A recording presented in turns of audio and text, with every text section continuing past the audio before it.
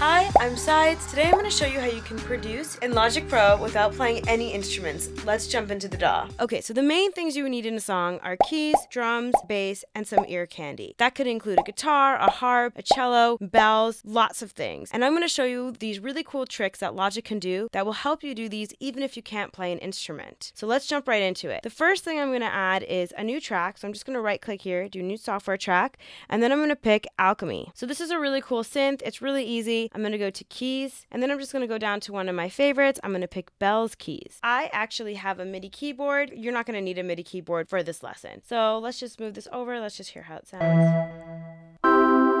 Perfect. Okay, so now what I'm going to do is I'm going to go over to MIDI effects, go to where it says chord trigger. And if you also press Command K, you can open up these musical bell typing. So I can actually play out the chords on this keyboard. So let's say I pick F. And something else that's really cool is that you can go over here to these presets and you can try out different voicings. So let's try out a few. Let's try out triads so you can see.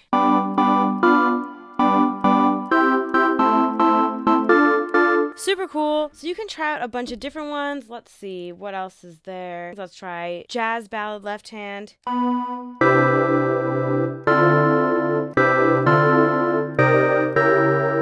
So lots of cool things that you can do and you can try out. For the purposes of this video, I'm going to go into keyboard voicings and I'm going to do pop left hand, I think. So I'm going to play out something like this.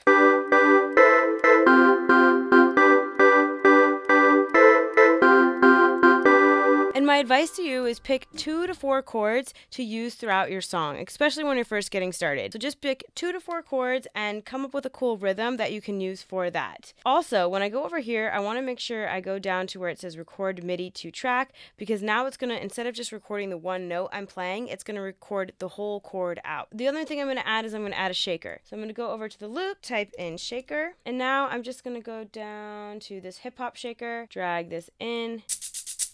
And I'm just going to press Command R to repeat it. And now I'll just record in these notes.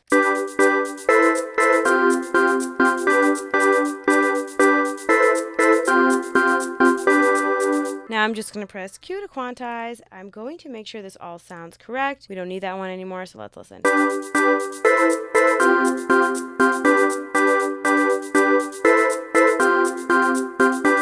Okay, cool. So I'm going to highlight them all, and now I'm going to go over to function, I'm going to go to MIDI transform, and I'm going to go to humanize. So this is going to randomize the velocity and the quantize just a little bit to make it sound a little bit more human. So select and operate, we're going to do it 2 times.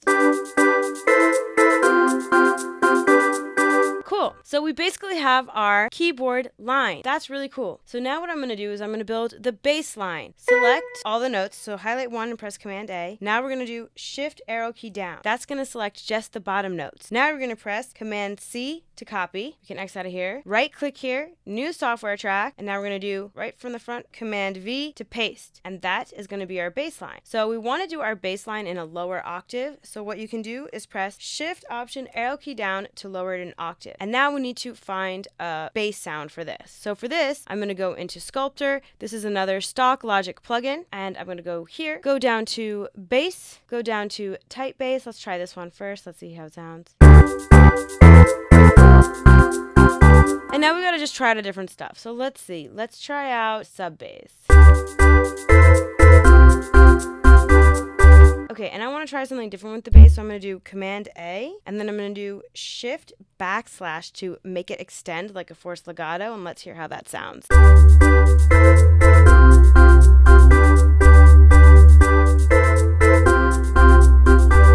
Okay, and let's try to mess around with some of these notes. So something you can do with bass lines is you can change the octaves. So let's see if I lift some of them up an octave, how that will sound. So Shift Option arrow key up to raise an octave. And this might sound bad. I don't know, but the only way we'll know is if we try it.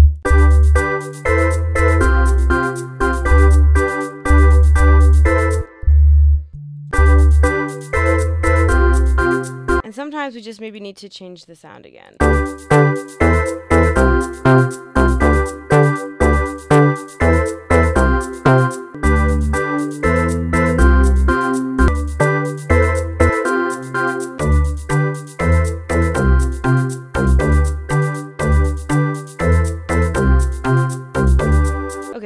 I'm actually going to layer that. I kind of like that sound, but I want to layer it with another bass, so I'm just going to do Command D to duplicate it, hold down Option, and then drag that to copy. And now let's find a different bass sound, and I'm going to try maybe the sub bass again to hold down all everything. Let's hear how they sound together.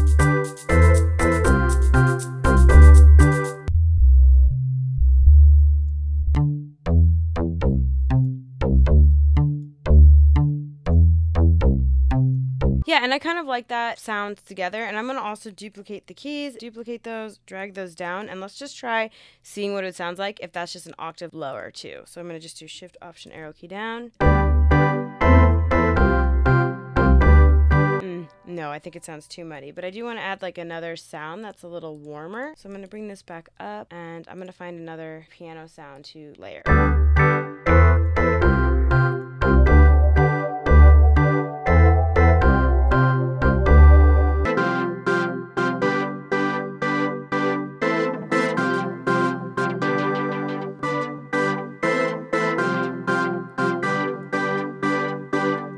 Yeah, I'm kind of feeling that. So we're going to keep that for now. All right, the next element is drums. So let's try to add some drums. So what I'm going to do is I'm going to do right click here, and this time I'm going to select new drummer track. So this is the new drummer track. Let's check out the drummer. So if you click over here, you can use all of these different genres and then different drummers within the genre. Let's mess around with some of these and let's see how we like them. So if you split up the drummer here, so if I split up here, it's basically going to end the phrase, and now that will have a fill here. Another thing that's really cool about the drummer is that it can follow. The Logic drummer is really smart and super intuitive. So let's have it follow. It can follow the sub bass or the aggressive bass pluck. I like it when it follows the bass, so let's just hear how it sounds.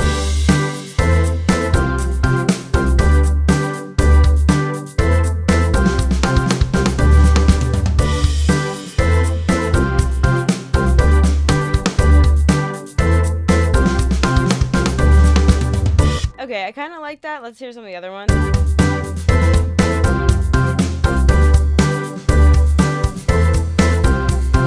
Let's try hip hop. I'm just so curious what that would sound like. Change drummer.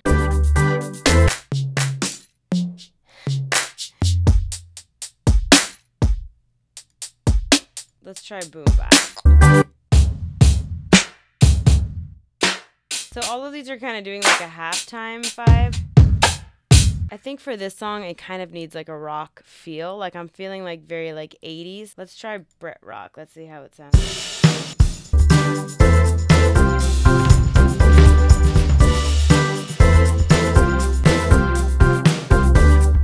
I'm kind of feeling that. I kind of like that. So then you can also do some more details. You can change the feel. So let's say I want to push the feel.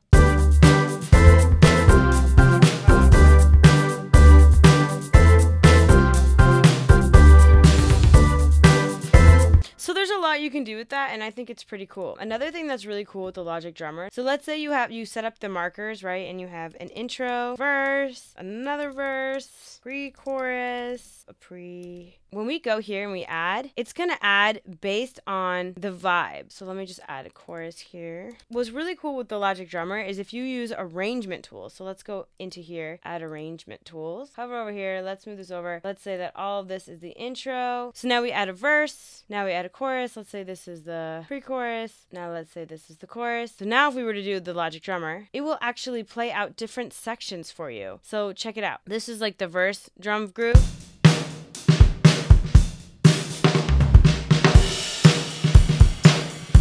And you can see it raise intensity because I think it thinks it's the pre-chorus. So that's pretty cool too. Okay, so the last thing I said we need, finish building like the basics of the song, is like some ear candy. Let me show you how you can do that without playing any instruments. We need to pull up our main bit, and we know that this is G, C, sus4, G, A minor, C, G. So I think we're in the key of G, and this is how we're going to find out. We're going to go here, we're going to do new software track. We can go into Alchemy again, and I'm just going to pick out one of my favorite bells. So that's gentle sine bells. And you can also use, if you don't have a MIDI controller, by pressing Command K, use this one, which I will use. We're just going to solo this, and we're going to solo this. And now you can pretty much record in any notes you want. Just pick like 3 or 4 notes.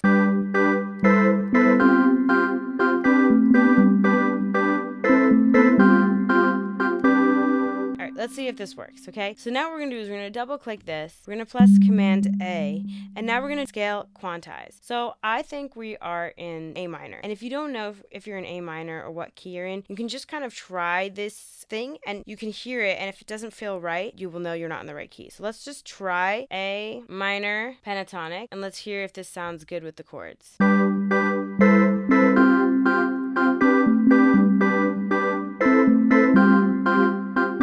We also need to time quantize it.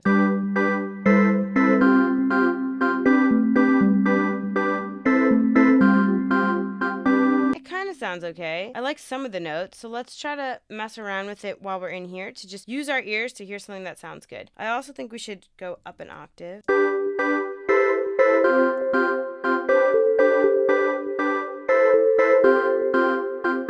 think this should be...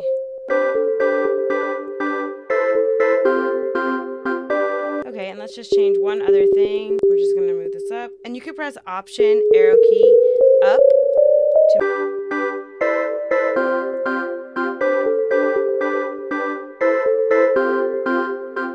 I kind of really like how the D sounds, so I'm just gonna go Option.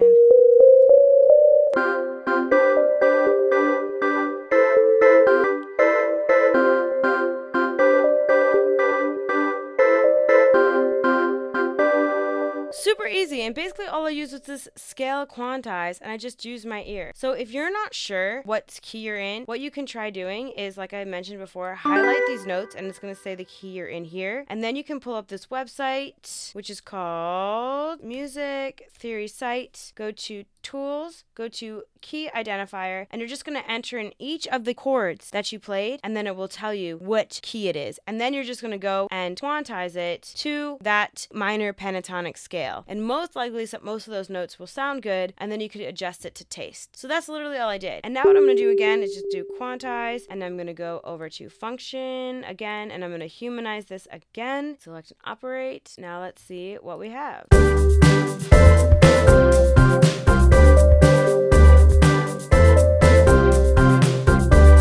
And something else we can do is now we can kind of build up some arrangements. So let's say for this one, I just want the kick to play, right? So let's hear how it sounds.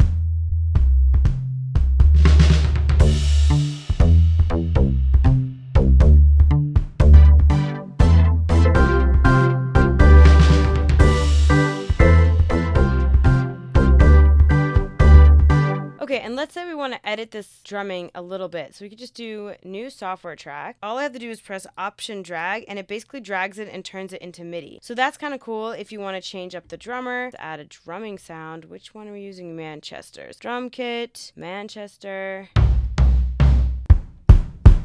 And it's basically all there. So let's say I want to just kind of move these, change these around. I can just do Option kick. Let's say I even wanted to change a lot of this, right? I just want kind of a 4 on the floor, so I just do Option, drag, drag, and I'm just putting them on each quarter note, just for the start of the song, until the fill.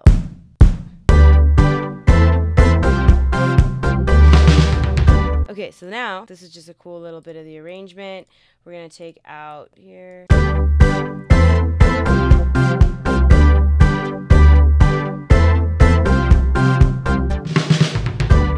Everything playing, but I don't want this playing till the next bar. So let's hear what we got so far.